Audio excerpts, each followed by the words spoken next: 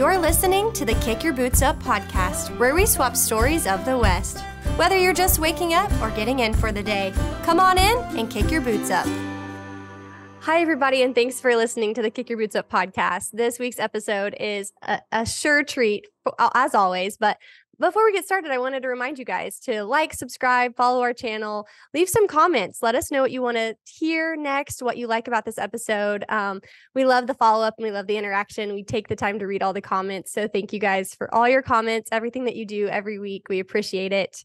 And now let's get started to the show. And what better way to introduce this cowboy and team Justin and Dorsey than to just tell you a little bit about all of the things that he's gotten to do. And this is, when I say little bit, I mean a minor. We're so thankful that Brad has taken the time to be with us. But before I officially introduce him, let me just tell you a little bit about him. So he's actually the NRCHA Hackamore Classic champion. He's a two-time World's Greatest Horseman qualifier. He is now a Run for the Million qualifier.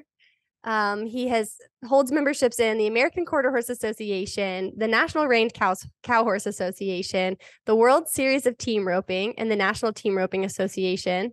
His specialty, though, I would say, is working cow horse, cutting, roping. He is the owner of Barkemeyer Performance Horses and a dad to Bryce and Zane and a husband to Mindy. And we've got to give them a little shout out too, because both his wife and his son have qualified or have won world championships through the AQHA World. So just an incredible guy, incredible family. Currently resides in Scottsdale, Arizona, while he is originally a Montana cowboy. And we're so excited to get to hear his story. So ladies and gentlemen, none other than Brad Barkemeyer. Brad, thank you for being here today. Thanks for having me. That was a great introduction. I appreciate being here. Well, you know, when you're that awesome, it kind of makes me want to run out of breath talking about how awesome you are. So yeah, we so appreciate your time, and we can't wait to get to hear the rest of your story. And I think I'm just going to go ahead and dive right in with you, because your story is a little bit unique. You've gotten to kind of grow up on the back of a horse, and I want to hear your perspective through all of that. So I have a super serious question before we get started. And I hear that the word on the street is you won your first belt buckle at 8 years old. And I can only imagine what that's like. Tell us about it. Yeah. So there used to be, before the World Series and the handicap numbered system, there used to be a team roping association through the International Feedlot Cowboys, of which my parents were involved. And so we had several ropings around our neighborhood that were involved with that organization. And they always had fun stuff going on during the ropings, like sheep riding and miscellaneous, youth events. So I'm proud to say my first buckle, I won the mutton busting at the feedlot roping when I was 8. And my brother, that's a year older, was the rodeo clown. So he was fighting sheep while I was riding them. It was a pretty fun experience. I still have the buckle today. It's a Shetland pony with a monkey riding it, and it's coming out of chute number 9. It's a really fun memory. Oh my gosh. Yeah. I would say that that's one of the better belt buckles. That might be the most prestigious one you've ever won. That's right. Yeah. I'm proud of it.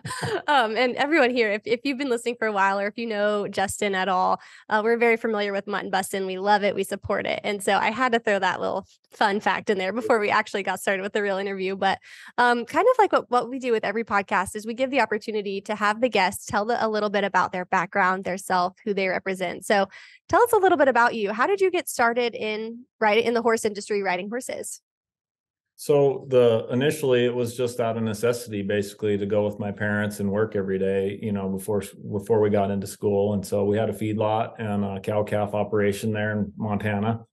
And as far as I can remember back, I wanted to be involved in that. And so my parents allowed me the opportunity to have some nice horses that were safe, that I could ride and feel like I was helping. I'm sure I was in the way, but all the while, obviously, good lessons in learning how to work and read livestock and be a horseman, and learned a lot from my father as far as horsemanship goes. And so I got started that way, took that on to colt starting. I did some clinics with Buck Brannaman. My dad was a student of Ray Hunt, so that logic and that theory of horse training was strong in our family. So we were trying to be better horseman, not just handling livestock. So that was instilled in me at a young age, and I found a real calling and a natural path to being a colt starter. Did some colt starting on my own, and started actually riding horses for the public when I was 13, probably. So I'd take outside horses in from the neighbors that they had problem horses or colts that needed to be started, and it worked out great because I could do that after school or on weekends and help around the neighbors' ranches and stuff like that. So that part got me into being a trainer, right? I was observing and watching the guys around me and trying to learn every little bit that I could. We always had a little team roping going on. My mom and dad both team roped at the time. So I was working on the groundwork and being a better horseman for that event as well, which led into some junior rodeo and high school rodeo events where I roped calves and team roped with my brother. Didn't get into horse showing at all until I was in college. So I had really no idea where that could take me at that time. So I went to college, not with the intent of being a professional horse trainer. I went to college to get an education and work in the agricultural sector somewhere in the livestock business. But God has that way of forming your path, and if you listen and follow along, you end up where you belong. So, and that's what ultimately led to my career as a horse trainer, working for David Avery, Gary Lynn Olson there in Bozeman at Montana State University, and started out cleaning stalls and just watching and seeing how it all worked. And it was interesting because I wanted to be on the rodeo team there at Bozeman, but being involved in that horse show program, I understood and learned that you could get paid to train horses and still compete, and that the owners were going to support you and help you get down the road and pay for expenses to get their horses shown. Seemed like a little safer, more secure path as far as making a living rather than busting your tail trying to win money at rodeos every weekend. So that's what sent me on to that path. I'm trying to be brief on the story, but from there, outside of college, I moved to New Mexico, continued to work for David Avery there. And he was at that time training a lot of team roping and calf roping horses for the AQHA shows primarily. So that was my first glimpse into the American Quarter Horse Association. I'll never forget the first world show that I went to. You got the best of the best horses and trainers in every discipline, all on one breed of horse, right? And so it kind of gives you that appreciation of this is a pretty amazing animal, and just solidified a little bit like, hey, I'm where I belong. That's the right tool to get me to my goals. And the quarter horse is obviously an amazing animal. So I was able to see the different events. And at that time, we weren't quite specialized in each event as we are now. It was still kind of the end of the era as far as people being real diverse trainers. And a lot of trainers were training multiple disciplines. So I got to see guys, that were showing pleasure horses and then come back and show on the reining and then maybe have a rope horse or two. So that really fit my character. I'm always been a fan of diversity, where you're not just good at one thing. I want to be good at multiple events. And I just feel like we're better horsemen when we're riding the horse with the intent of trying to find out what's the horse's best event and what we can do to help groom that and to get those natural talents to come out, rather than forcing them into a box of this is the event that I train, so this is the event that you're going to do, and they either make it or don't. So long story short, Quarter Horse World Show was a great experience. It really opened my eyes to the possibilities of training quarter horses and having a career that way. Yeah, wow. So well said. And I actually have so many questions there. So bear with me. I know that it's going to be kind of hard. We're going to go back and forth a little bit. I wanted to touch just a little bit more on we're going to kind of go back then to your childhood upbringing. And I read somewhere that your first horse was a black mare, and I'm sure you remember her fondly. So tell us the memories that you had growing up with her and what it was like there. So my actual first horse was a gelding named Shorty, and he was probably 16 hands. He was huge. And the funniest thing about him is we had to have help to catch him because he was kind of mean. Like you go out there in the pen with him at the halter and he'd pin his ears and try to chase you out of the pen. But once you got a hold of him, he was a big dog. So anyway, my that was my real first horse, but the main youth horse that I had was a black mare that my grandmother had raised. My mom's mom was into quarter horse racing, and they bred and raced some good quarter horses in the all 70s and early 80s. My dad had a pretty strict no mare policy around the feedlot, around the ranch. So I don't exactly know, and I should ask him sometime, but for some reason that mare got to stay, and thankfully she did. So I can't talk a lot about her because I know I'll get emotional about it, but she was a really good mare that I just think it's kids, and when we're so impressionable at that age, to have that kind of bond and relationship with an animal is life changing, right? So you get to those life lessons and you learn about communication and you learn about safety and what boundaries you can push between animal and human. And to have a horse that respected that and taught me a lot. It's really fond memories of that mare. Wow. And it's really cool for me to hear you talk so highly of her and to even mention emotions about a horse. That makes me, sets me up for this next question that I'm really curious about. I'm going to kind of throw you off a little bit. So sorry about that. But I know that the Team Roping Journal, they had a whole article and deemed you as the horseman's horseman. And that right there proves it. I think that you treat the horses with such respect, and it sounds like you did from the very beginning. So kind of tell us about what it's like being the horseman that you are, and then the bond. Talk about the bond really quick with the horses that you get to train, and is it ever hard giving them back once you've trained them and you've given them back to the owners? Tell us about all of it. Okay. So as far as being the horseman's horseman, I thought that was a huge compliment, very appreciative of them, Team Roping Journal, and trying to get that word out of, just the respect of our peers and being known that way. So that's, more important to me than any buckle or trophy that I could win. So appreciative of that. The bond with the horses, I think that over time it's gotten easier, because I've gone through so many horses, so that transition gets easier each time. But there's always those ones that get a hold of your heart a little bit, that it's a little more special relationship than just a working relationship that we have with our horses that are in training. I think it's a real important balance, especially for a professional, to maintain that little bit of separation right there. You don't want to get too close, knowing that end is near or is inevitable. So that, I think, makes you be a little bit better trainer, so that you're not maybe overlooking some flaws of that horse. We got to be super critical to get the best out of them. And so it's a real balancing act.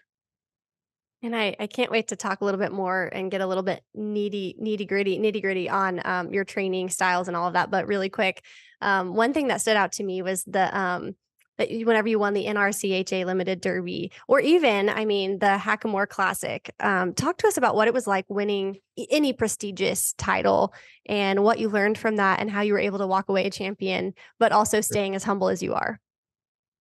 So I think that Limited Derby Championship was my first major aged event title. And looking back on it, it seems insignificant now, but at the time, that's a big deal for a young trainer. I'd just gone out on my own. Mindy and I had, I don't know, maybe 10 horses in training, and I'll never forget, we had an old steel gooseneck trailer that we bought from her grandma, making payments on that to try to get to the horse show. And you see all the pros show up with their big aluminum fancy gooseneck trailers and dually trucks. And it's just part of that process of going through the stepping stones and overcoming the hard stuff and working and staying true to yourself along the way. And that first championship, I'd say, kind of solidified a little bit that I was where I belonged. It gave me a little bit of affirmation that, yeah, we're doing this right, and this is awesome to win right now, but we've got bigger goals coming down the road.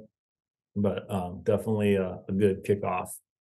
And then the Hackmore Classic Championship, that was the first one that was like a big time title. I beat the open guys in that, and I finally felt like I was one of them. So that was kind of the turning point as far as me solidifying that involvement and being respected enough to be able to get those judges to take a look and actually feel confident and give them the big score to be a champion. And that was a turning point in my career for sure. That kind of gives me chill bumps, even just hearing you talk about it now, because your perspective is so incredible. You could have definitely taken that title and gone on and thought, I'm better than you guys or whatever. But the way you've remained so humble is so, it's just eye-opening to me. It's a very good trait. And I know that a lot of people in the industry have it. And so that's really cool. And I'm sure that comes with the hours and hours and hours that you've spent in the saddle on the days that are the hardest through all of that. So kind of let's just start talking about the training process. And I know that you get to go all around the world teaching so many people, training them with their stubborn horses. What's it like getting to do that and being the one that they look to for advice? That's got to feel pretty cool, right? It really does. And it's still, I catch myself time to time going, am I really qualified to be doing this? Right. I feel like I'm still learning. I'm still a student of the game. So I have to catch myself every now and then, but it's been amazing. Some of the opportunities that we've had, like the American Quarter Horse Association's affiliate program through the international affiliates. I've had the opportunity to go to Costa Rica twice. And part of that is because of my diversity, and I have experience in multiple events. So it's easy for me to be able to teach cutting and reining and do some roping and colt starting. And so it's kind of, more bang for their buck as far as not having to have multiple clinicians at those international shows. So that was an amazing experience, and I'm really grateful that I was able to be part of that. The amazing thing to me is that really the horse unites us, whether there's a language barrier or cultural differences or economic diversity. The horse is that common denominator, and we're all equal when we're horseback. And it's pretty cool to see people come in and have light bulb moments when they've been training or working with a horse and frustrated and not making progress, and you tweak one little thing and they go, oh, it makes sense, and then the horse is happy and now we're making progress. So it's really fun to be able to influence horses and people in that regard. Oh yeah, got to be such a good feeling at the end of the day thinking, Yeah. wow, we had breakthrough with a stubborn horse that this person Yeah. has been, trying for years and years and years. And kind of speaking on breakthrough a little bit, you have horses coming in and out of the barn every day, I'm sure it feels like. What's it like for you to be able to get a horse that's, fresh green, and even if it's not fresh or green, at least it's fresh or green to it's the roping or the working cow horse or the reining, whatever discipline it is, it's fresh to that discipline specifically. What's it like for you then to be able to see something from start to finish and then see it start performing well and competing and performing the way that you want it? What's that like?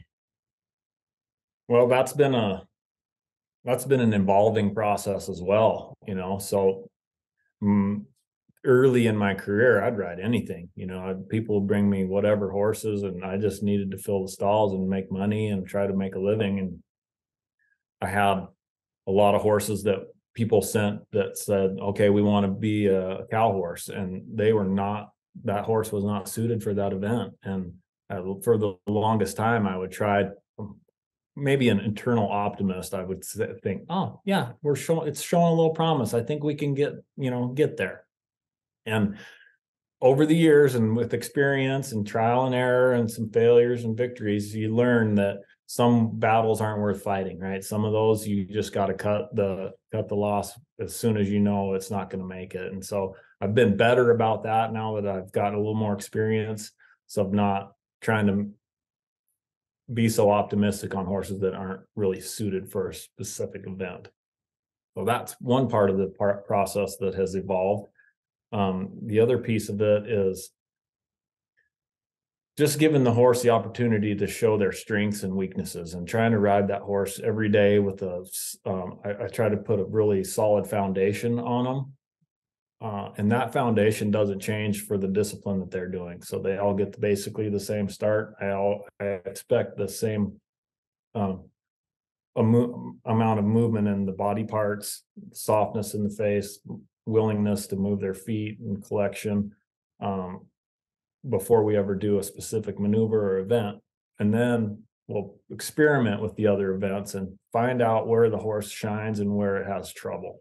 Sometimes it's a mental issue. Sometimes the horse's mind isn't suited for that specific event, or maybe they're just not athletically talented enough to do it. So those are the variable factors that we use along the way to use that process of elimination and determine whether they can stay and be a competitive show horse, or whether they need to be a trail horse that, you know, is safe for somebody. But that's all part of the process. It really is. And that brings up a good point too. In my own experience, I was in high school and I had a really awesome reining horse, and the working cow horse event, reined cow horse event became available to compete at high school. And of course I jumped right in and learned very quickly that just because it's a reiner or just because it's a roping horse does not mean that it's a working cow horse. Right. And you're right. They have to have, at least for the cow events, they have to have a little bit of a cow in them. They have to be cowy. They have to kind of have the want. And it's so funny. I was just talking with one of my friends the other day that her horse is currently at a trainer's now. And she was like, yeah, he thinks that we're going to try breakaway roping right now, but I don't think she has the mental capacity to stand in a box. And Right. that's so true. You have to be patient through all that. So I commend you there. I mean, you have a lot going on all the time, and to have the Yeah. patience to work through a problem with a horse and feel really good and, you know, let them cool off and then start it back over again every single day. That's so amazing to me. But along those same lines, you kind of already talked through what you were looking for when you're training in the process, but what do you look for in a horse? What's important for you? Where do you draw the line? Where do you think they're not going to cut it? They should try barrel racing. What's Right. your cut? Yeah. So I've kind of changed my theory a little bit over the years. Used to be conformation number one all the time. They had to have good feet and legs and be properly balanced. So, but what I found is we've got so many exceptions to that rule that horses can be good performers without having to look and fit in that box, perfect conformation. So as a trainer, as somebody that's competing and performing, number one for me is their mind, right? They got to be a willing, trainable, good-minded partner that wants to put out effort in that job. Number two would be their athletic ability, their raw natural talent. Do they have the gift, the ability to do that job? Sliding stops, fast spins, have some cow instinct, those kind of things. And then want the confirmation third for longevity. Is this horse going to hold up over a number of years so that we can go through the training process and have a good finished product when we're done? Now, if I was a breeder, I'd probably reverse the whole thing and go confirmation first, mind ability, later. But I do think there's so many exceptions to that rule of function over form when we're performing that it's a good way to look at it. And I think too, some people would say that that's really good advice for people and workers as well. You want someone with a good mind that's willing to work too. So I love Right. your outlook there. And I'm genuinely curious, if you had to stop training tomorrow, what would be the one thing that the training technique that you want to be known for? What's the Brad Barkemeyer? Wow. Um, I stumped Technique. him. Yeah, that's a tough one. I think it goes back to the basics of, the Ray Hunt, Buck Brannaman theory of make the right thing easy and the wrong thing difficult. And another one that always sticks in my mind is if you take the time it takes less time. And so patience crossed with some being assertive when things are going wrong, to let that horse know that it's not going to have an easy way out, but the way that we want them to do it is going to be easy, and they'll be rewarded for that. I guess that's the basic technique that pretty much across the board for any discipline would work. Yeah, that's great. And I love that you gave the credit too. That's incredible. And one Well, thing, none of this stuff that we're doing is being reinvented, right? We're tweaking it all the time. We're innovating, but we're not inventing anything, right? So those that came before us, we're just trying to carry on that artwork that they've already put in front of us. oh wow, yeah, your brand, your personal ideas align so well with Justin. We do that a lot here. We want to preserve everything that was good and original. So I love that. I love that so much. And I think young That's why girl, I love working with companies like Justin.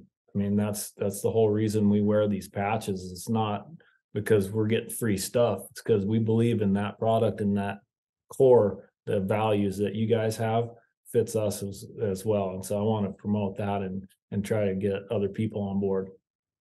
oh, yeah, and our team does a really great job, vetting every person and following them for a while and seeing their story and who they are inside and out of the arena, and that's why when we do slap a patch on a shirt for Justin, it means a lot more. It means that those guys and gals are out there paving the way and keeping everything good, and I think younger me would be so disappointed in myself if I didn't ask you this question. I grew up with some trainers and I was in Oklahoma and doing a lot of reining. I did rodeo queen pageants. So reining and rodeo queen go hand in hand. Yeah. But what's the camaraderie like as a professional horseman? Because like I remember when I would go to the youth world and stuff like that, like, yeah, it was fun, but I wasn't there as a professional. And so Mhm. you're going to work, you're going to your job. So tell us about the camaraderie there between the trainers and how you guys are able to channel the fun and channel the serious. Just tell us about that. Okay. I think the Reined Cow Horse Association stands out a little bit on that regard, just because um, there's a our event is so difficult with 3 events to train for, with the herd work, the rein work, the fence work, and there's so many variables in the show pen that we don't really have that domination of 1 or 2 trainers that are winning all the time. It's a little more even playing field as far as, any of these horse show classes are judged, right? So there's always that element of political pull and having momentum, in your career, and that's the way it is, and that's okay. But that also can create some contention between, exhibitors, between trainers. So I feel like in the cow horse, our culture is such that we all are rooting for each other because we know how difficult that is to win. And there's a lot of camaraderie. We got to help each other train. We got to help each other in the practice pen and the herd work. And there's a lot of inner action going on between trainers. Nobody's trying to really hide their program from the next guy. It's a really friendly atmosphere. Obviously there's some differences between styles and character personalities, which that's life, right? But I want to try to be that guy that is always there to help my friend if he needs it. And I have some friends that I know I can count on all the time. People's employees, their spouses, they're all family, basically. It's one big family, and we're cheering for each other when things are going well, and we're there to help each other get picked up when things aren't.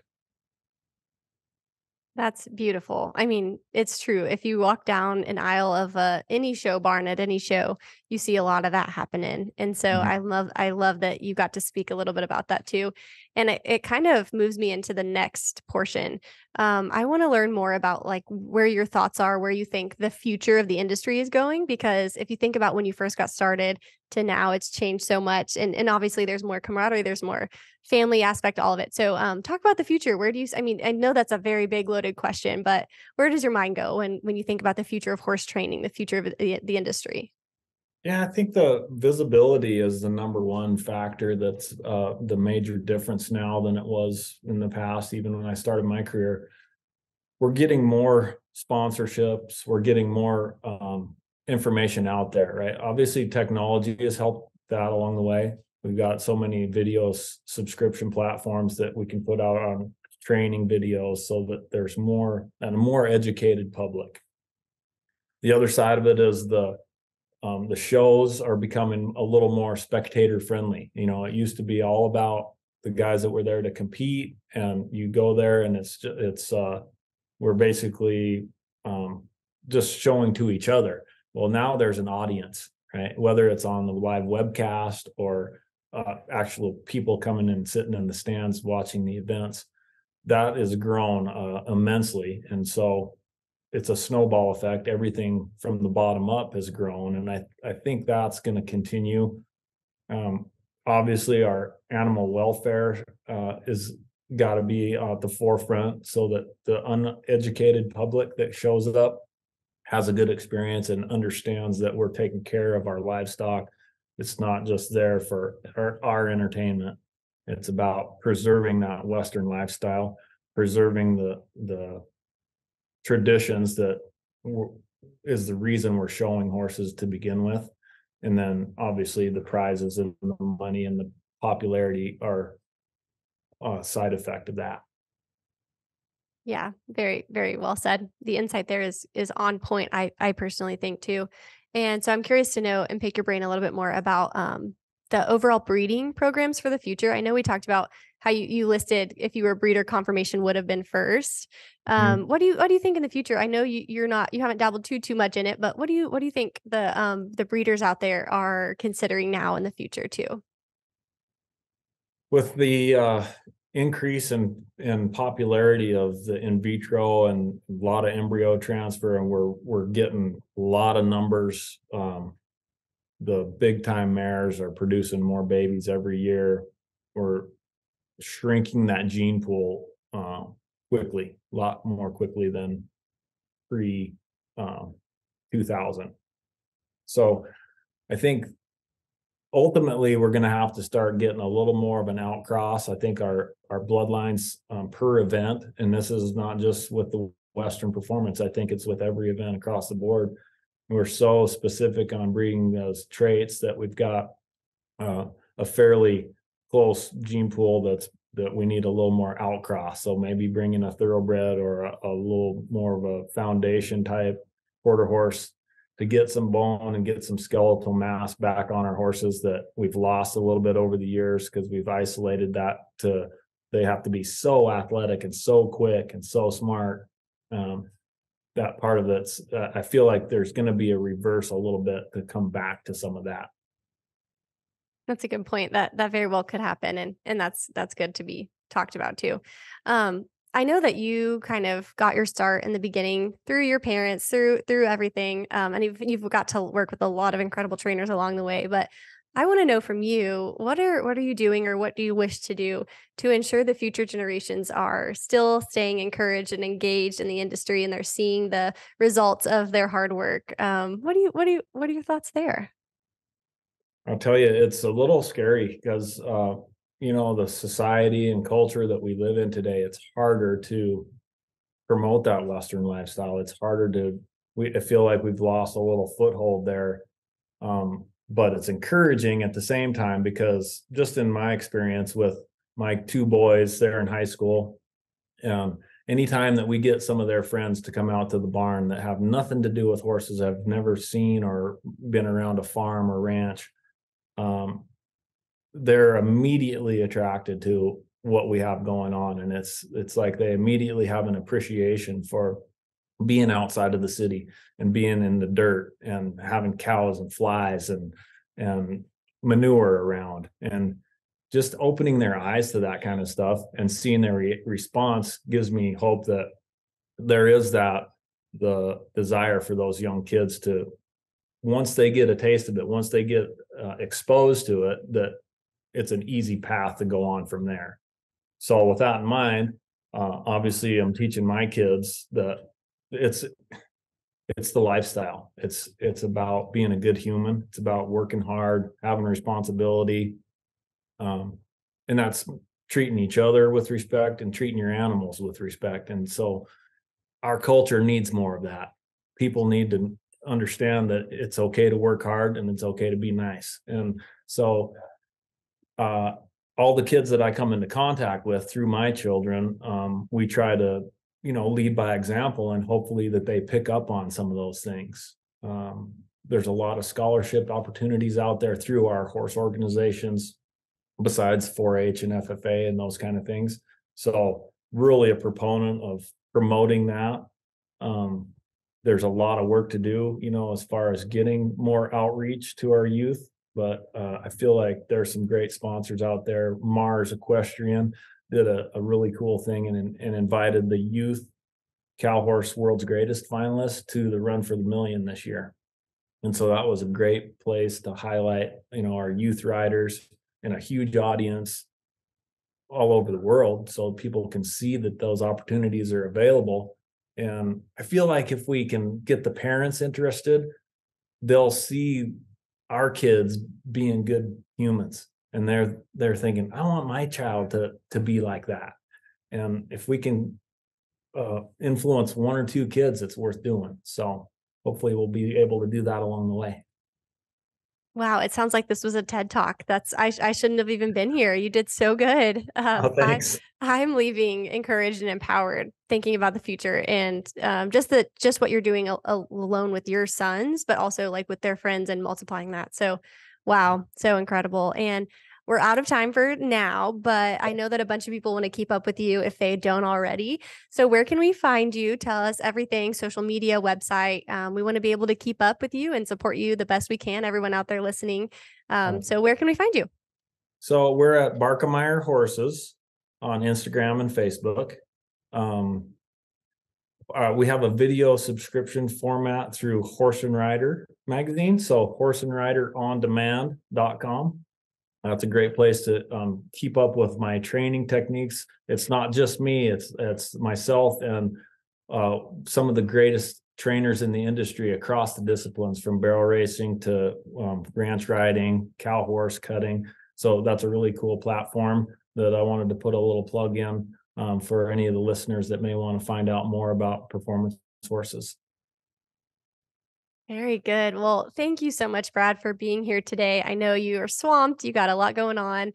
I'm just so thankful that you took the time to talk with us on the Kick Your Boots Up podcast. And I know everyone at Justin is so proud of you. We continue to love what you're doing. And so keep it up. We're cheering you on, and we cannot wait to see what is next for you. Thank you very much. I appreciate Justin and all that you guys do as well. I've been wearing Justin boots since the 80s, right? So it's like just really neat to be involved with a company that's got that stronghold through the industry, and we're going to keep this thing going. Well said. I couldn't agree more. That's exactly why I love working here too. So yeah, thank you for that. Thank you. Thanks for joining us on Kick Your Boots Up. I'm your host, Taylor McAdams, and we can't wait to share the next story of the West. Until then, feel free to like, subscribe, and leave us a review. Follow us on social media at Justin Boots to keep up with our next episode. And we'll see you the next time you kick your boots up.